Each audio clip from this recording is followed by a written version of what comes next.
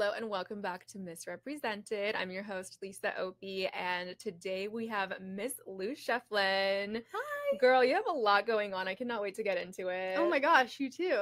It's been 9 years. We need to catch up. It has not. It has. Oh, Since stop. our Biscaya shoot forever ago. What? Yeah. Why do we look the same? I don't know. Wait, actually, don't go back and look. Okay. So before we get into everything, of course, we have to thank PinkApple Dresses for dressing us today. We're Barbies.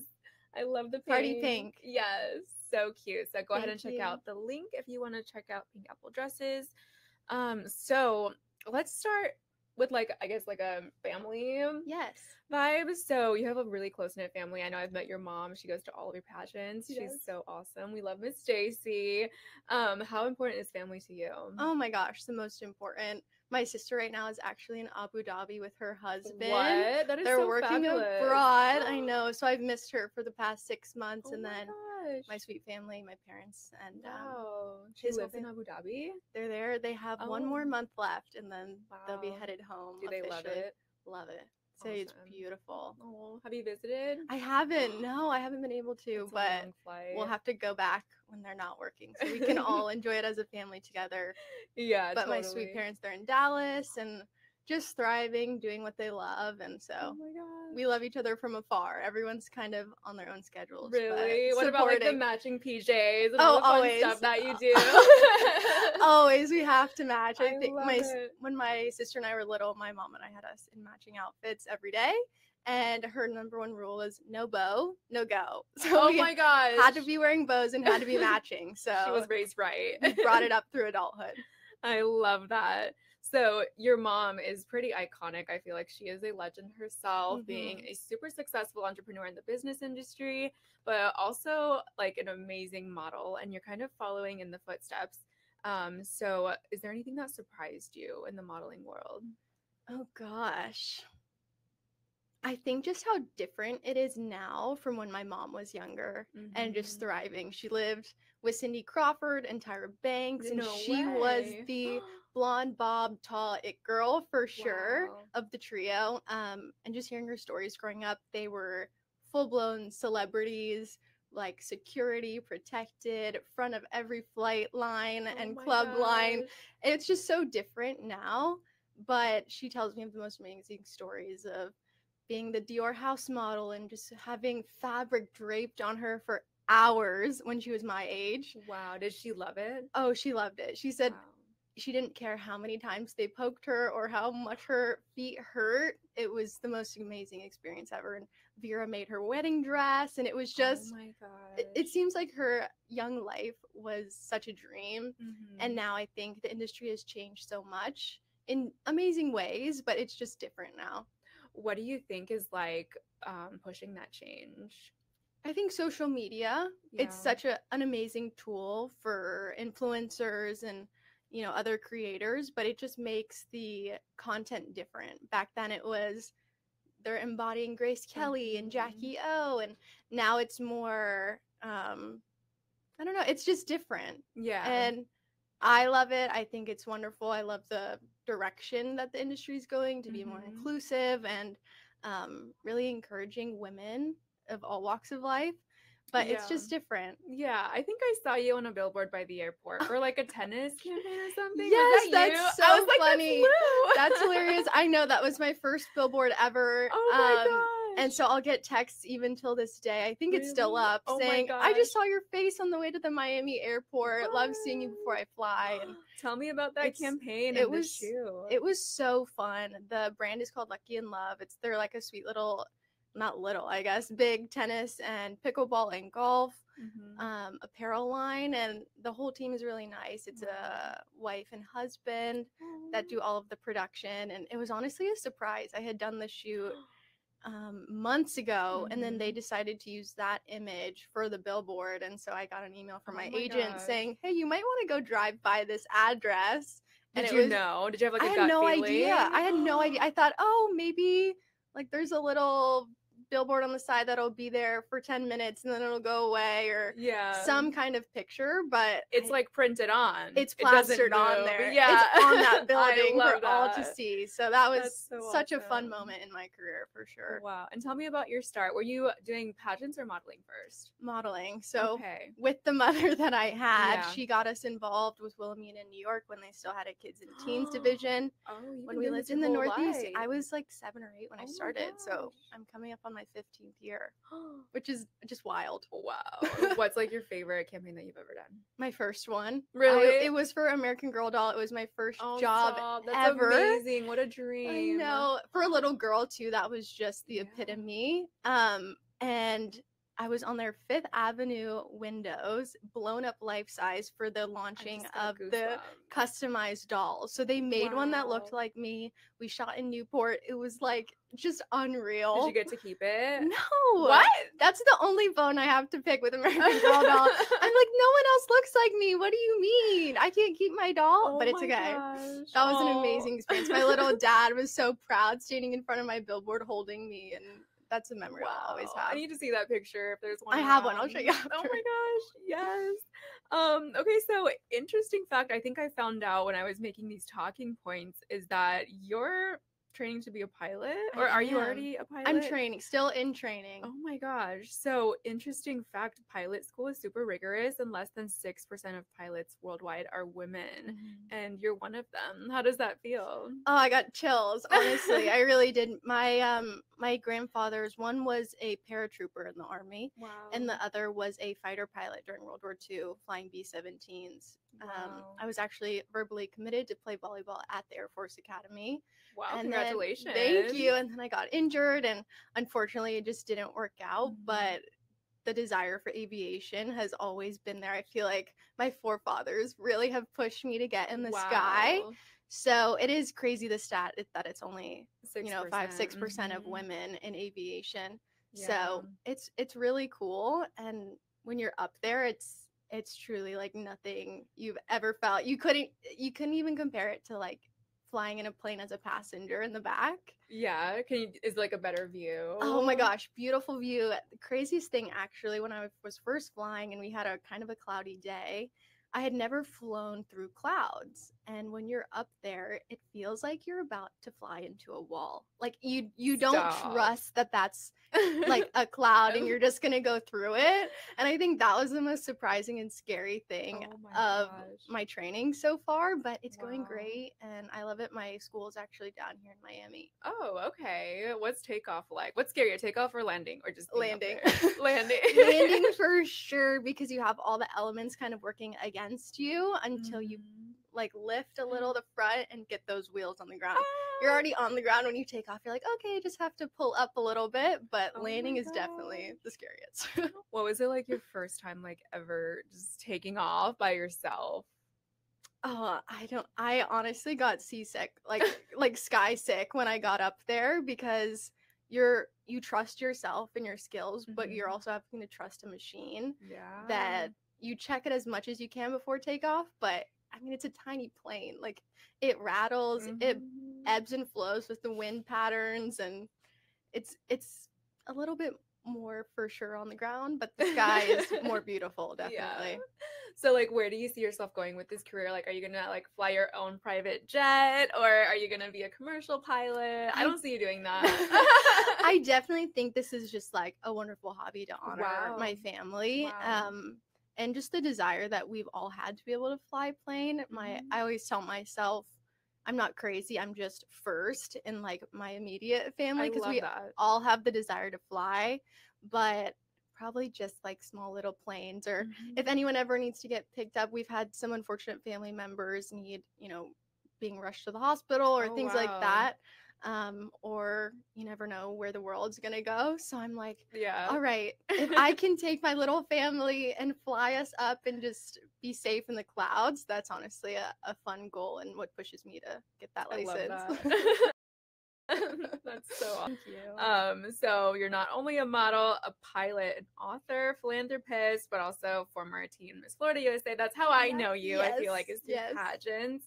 What was it like competing at Miss Teen USA? Oh my gosh.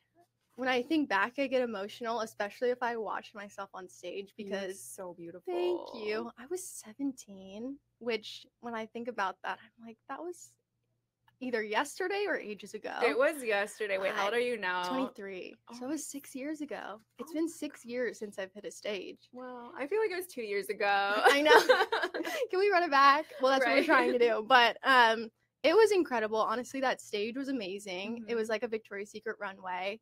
And then, crazy enough, when I got to top 10, I was standing near Sophie Robenstein, who actually ended up becoming a Victoria's Secret angel No the way. year after we competed at Teen USA. Wow. And I was like, girl, this runway, it was really just prep for you to walk the even bigger runway for Victoria's So Secret. she literally walked for Victoria's did. Secret? And she had Wait, like how- 3 looks. I didn't know this. She was Tennessee my year, super tall, beautiful brunette. Oh my gosh. She's amazing. Wow. But Teen USA honestly taught me so much, a lot of preparation, Mhm. made some really nice friendships. It's nice to Yeah. follow everyone and just see where they've ended up over the past few years. And seeing a lot of girls return to the Miss USA stage is also Mhm. super encouraging. So fingers crossed I get there this year. Yeah. Dropping a bomb on that one. I mean, it's not a big secret. I feel like people are kind of predicting you as the front runner Oh, for Miss thank Florida you. USA. So how do you feel going into Miss? Do you have any advice for girls that are transitioning from teen to Miss? For sure. I think for me is just to know yourself, one, and to feel ready. That's why I've taken this 6-year long hiatus. Yeah, that was pretty long. It was. And I feel like it would have been super natural to just go for it the few years after, but I wanted to feel like a miss. I wanted to look like a miss, and I wanted to be someone that my younger self would want to look up to. So knowing yourself, knowing your why, and just being fully prepared with no regrets. I love that. That's the train we're on right now. So Yes. I'm really excited. Is there any changes in like your training or your styling? Definitely styling. Yeah. Definitely styling. At Teen USA, I wore all sky blue. My whole wardrobe was blue. And I thought that was a sweet consistency that my mom and I planned for Teen Yeah. USA. But going into Miss, it's definitely more sophisticated, Yeah. a little sassier, a little Yeah. sexier. Because the goal is Miss Universe, and Exactly. those girls don't just come to play. So, No. so we're prepping now in hopes that one day that dream comes true. But Yeah. just being ready, especially because Florida is only 2 or 3 weeks before Miss USA. You have to be ready for Miss USA. And then I feel like after Miss USA, you're kind of going straight into Miss Universe. You don't have a big window of time. So I Right. feel like right now is the time to prepare for Miss Universe and just Which gear is up for nuts. that. Because it's going to move really, really fast, once everything Yeah. starts going. It's crazy, but I'm really blessed with the team I have behind me. I have Gina Mellish as my Oh, I interview love coach. her. She's Oh my amazing. I've known her gosh. from Giovanni Girl 10 years ago, I 12 years love ago. her jewelry. Oh, It's she's so cool. beautiful. Yeah, I think she's like an stunning. actual angel. She is. And I also have PR pageant Mhm. coaches with Jules Myers and all of them just really Okay. uplifting me. We always say a rising tide lifts all boats. So we're really about the teamwork, and it's been super positive. I love that. So you're in good Thank you. hands. I feel like Yes. you've never needed coaching. I've known you literally since, like, what was that pageant that we did in New York? Like a long. You were a junior. Oh my gosh. You were like I was like 13, yeah, 12 or literally. 13. Oh my gosh. So 10 years. We've known each other for 10 years. Gosh. Oh, I don't want to hear Nuts. that. No, that makes me feel so old. Gone too fast. I know. My gosh. Oh, you could never be old. Literally never. Oh my gosh. Okay, so I want to hear about Red Flags Run. Yes. Yes. So Red Flags Run is a workshop that I founded this past year after hearing some crazy stories in the modeling industry. Like I said, it's changed so much, but I feel like women are more vocal these days about some of the unfortunate situations that happen to them. And with social media, it's become even more accessible to kind of infiltrate young minds and unfortunately prey on the innocent.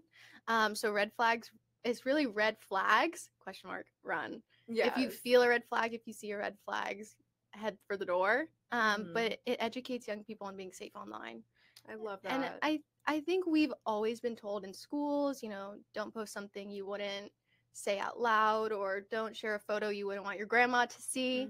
But I think now more than ever, people are getting really, really sneaky about how they communicate with younger generation and how they unfortunately take advantage of it. So I'm trying to make being safe online cool, trying to make it come from a peer. I feel like it's always been cool to be safe online. I hope so. Was there like a personal experience that like motivated you to start this? I think a lot of it is just, unsolicited opinion or hate comments. I'm sure with your following, you've experienced some unkind situations on social media. But for me, it was hearing other girls, plan to meet up with someone and then it going a bit awry, or people, finding out information about them or finding photos about them online that shouldn't be out there.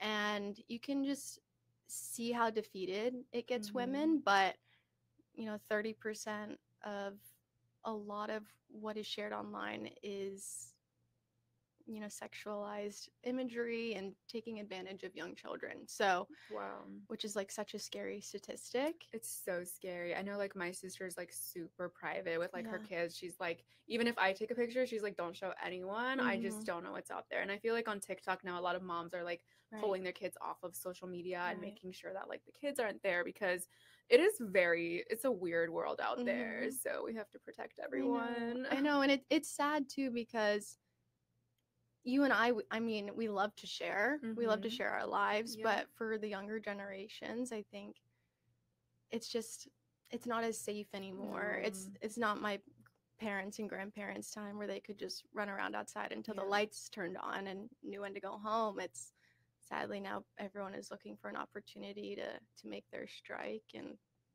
not everyone's great out there, unfortunately. So we got to protect the kiddos. They're our future. And so is there anything that like my audience or I can do to like be involved and like spread the word? So I'm hosting some workshops through Zoom virtually, and also pop-ups in Orlando where I am.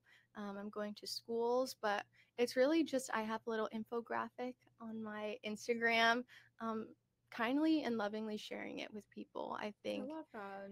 A lot of us are inundated with information all the time, but when it comes from someone who loves you and wants to care for you and protect you, it's a completely different conversation. So just being loving about it and doing it for someone's benefit. And hopefully like there's like tips being shared about like not always sharing your location and things like that too. The info, it's we have a breakdown. It's SMART, and each letter is a tip on how to stay safe.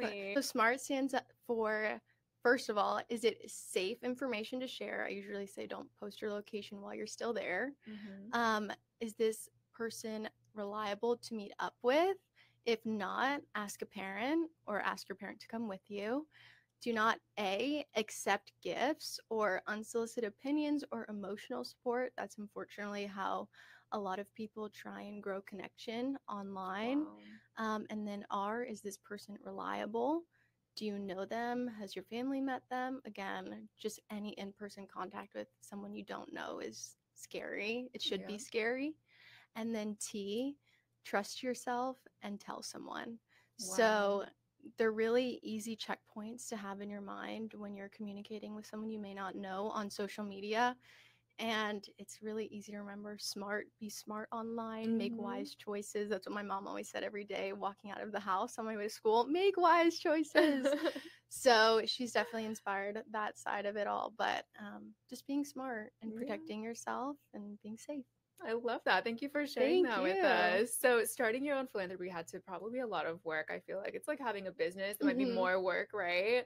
Do you have any advice for anybody that wants to start their own foundation? Just do it. I think a lot of people are so hindered by fear of the outcome. And I think knowing your worth and your value is way more important than a success or failure in business or foundation.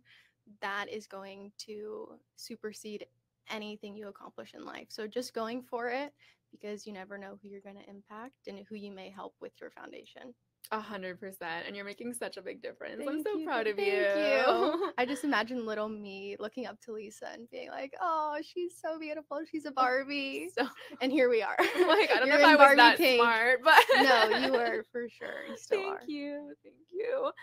So I do have to ask. I think you brought him up a little bit earlier. Is there anybody special in your life? Yes, I have a sweet partner, Rowdy, his sister was actually Miss Florida USA 2020. Wait, what? Monique Evans. So I'm dating her sweet brother. She was actually our Wow. matchmaker. Stop. I And love this story. I had no idea. It was actually, I love telling this story because it makes my heart flutter a little bit. Yeah. But she had mentioned him to me about a year before she connected us backstage at Miss Florida USA. We were helping crown the Wow. next people, and you know, we were both in different stages of our life, and then it just worked out last February. We've been together for over a year. Congratulations. Thank you. And it's nice being with someone who understands this world and has seen, you know, his sister go through it, and Yeah. how much I mean, effort. Monique is and, like a legend. So oh, he's she's seen it like all. double crown. She's Yep. unreal, and now she's a mother and thriving. Wow. So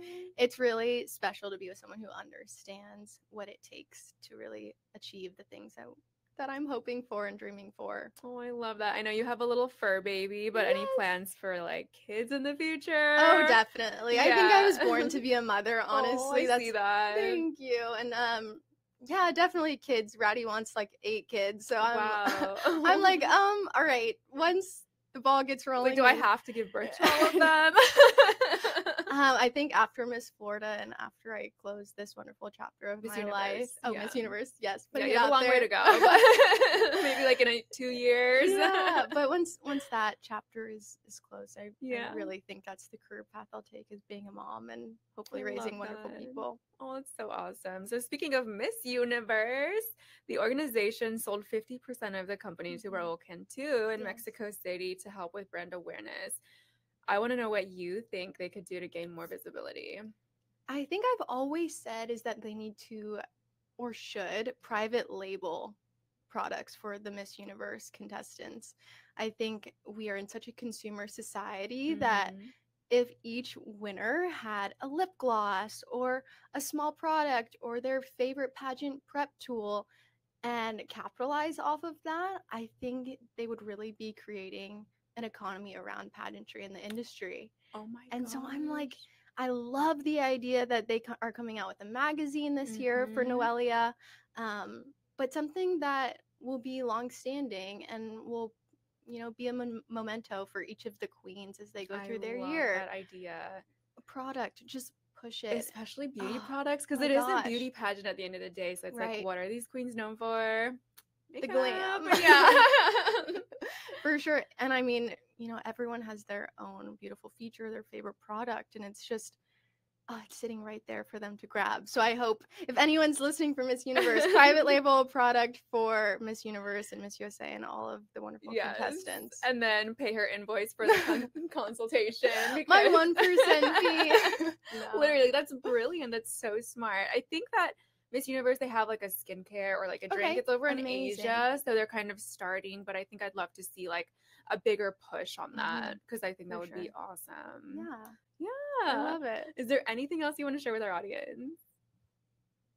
I just love you. I love you. Truly, I love all that you're doing. You have so many balls in the air, and I'm always so in awe of all of the beautiful things you post in your thank PinkApple you. brand and just everything you're doing with photography and Beauty by Lady Code. It's just, Thank you. I feel like there's 10 things, and the graph is just like through the roof on the success of them all. So Thank you. I'm so happy Oh to my be here. Thank you gosh. for No, even that means having a lot me. to me, like coming from you, Oh my because I feel like gosh. I look up to you and your mom so much. Oh So my hearing that from you, I'm like, oh my gosh. No, you really are doing amazing things. Thank you. Mhm. Okay, so before we wrap it up, this is my Yes. favorite part of the show. I love this or that. So you Okay. can elaborate if you want to, or just give me a one-word answer, whatever you want. Okay. Okay, first one is farm/countryside or city. Oh, farm girl. Really? I am like a 3rd generation rancher's granddaughter. Really? Put me in some cowgirl boots and some Oh my mud. gosh. Are Plus, you like I ride. cottagecore? Is that like your style? I think so. Oh Deep my down, gosh. once pageantry is over, Yeah. that'll be where I'm living in my little my gosh. Love Shack fancy lifestyle. I love that. That's so cute. Ocean or mountains? Ocean. Okay. Always. Put my little feet in the sand. Yeah. Get those good negative ions. Yeah, she's a Florida girl. Florida girl through and through. Jeans or leggings? Jeans. Really? Yeah. Oh my gosh. Yeah. Oh, you're so young. I'm like literally a millennial, like leggings, okay? Cooking or being cooked for? Cooking. Yeah. I am in my like little homemaker era, so I'm I love baking that. bread and learning how to cook steak, Okay. which is kind of daunting That's as a woman. I tough. don't know, but Yeah. I think I've handled it. Oh my So gosh. cooking for others is a nice way to love on them. I totally see you in like one of those like TikToks where like they're like stay-at-home moms and they're like cooking and they're like dresses and it's Like like Nara so Smith. peaceful. Yeah. Trying to embody her. Yeah, I love that. Passenger princess or driver? I'd say passenger princess. Same. I'm just a girl. We're just girls. I know. I saw this meme the other day, and it's, what do you want to be when you grow up? And it's this little girl in her tutu saying, I want to be a princess. Yeah. So deep down, we all want to be pampered a little and taken care of, Yeah. driven around. Exactly. It's probably safer for everyone on the roads, too, if I don't drive. Oh, same here, 100%. But we all know you're coming because you're pink cars. So yeah, literally, they stand out. But thank God I have a Jeep. It drives over anything. I'm That's like, good. oh, there's a curb. Drove right over it. It's fine. Wasn't I didn't there. even feel it. No. Oops. Okay, awesome. So where can we follow you on social media? My Instagram is at Lou Schieffelin. TikTok is Lady Lou. And Ooh, Lady Lou. I want Lady to see your Lou? TikTok. This is so cute. Oh, it's fun. I mean, I just dabble, but Awesome. And what about your foundation? my foundation, you can just find it as a highlight on my Instagram, and we're in the beginning phases, so definitely growing, I but love that. it's exciting. I'm so excited to follow your journey. Thank you so much. Awesome. Thank you for having me. Of course. Yay, I love you.